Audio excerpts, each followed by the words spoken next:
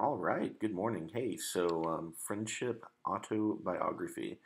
Um, I would say that I have couple of like really close friends on that Johnine kind of a level, the sacrificial love, the um, do anything for, go anywhere for, really kind of deep kind of commitment. One would definitely be my friend Chris. He served as a mentor for me in youth ministry and really as the catalyst for helping me continue my seminary degree and push forward to full time vocational ministry. Um, this guy, as metaphorically as possible, like literally sacrificed for me. Um, when I would come up with excuses about finances or whatever the case was, he would literally just eliminate them for me to the point to where he said, "Fine, step down from your position with AT&T and go ahead and move in with my wife and I." Um, and alleviate some of that stress from work and allow you to continue your education that way, which was huge for me. I don't think that I would be here today about ready to finish my degree if it wasn't for him, Chris and his wife, agreeing to take me in. And of course, as you live with somebody, you kind of continue to develop that bond and that dependency on one another.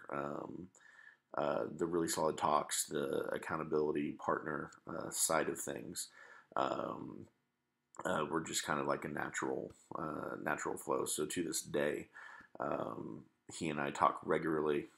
We're a little bit further separated from each other at this point, but still have regular conversations. Still have those accountability conversations. Still would do anything for each other if and when called upon it.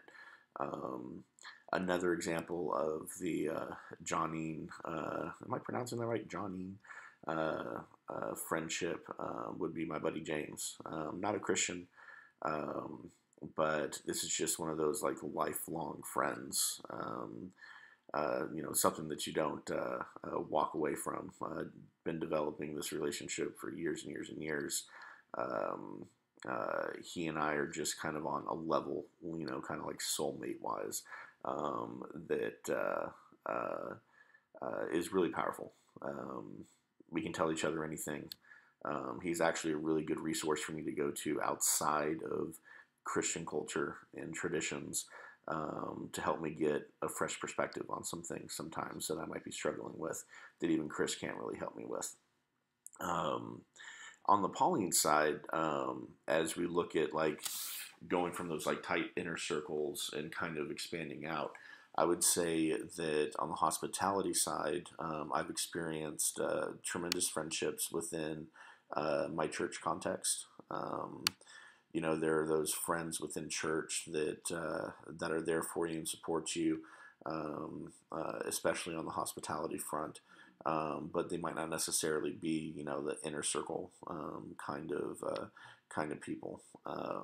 So yeah, there's two really solid Johnny relationships, I would say, friendships in my life, and not to forget about the much larger net of hospitality and other friends and support systems that I have kind of going out from there. So yeah, there's my friendship autobiography.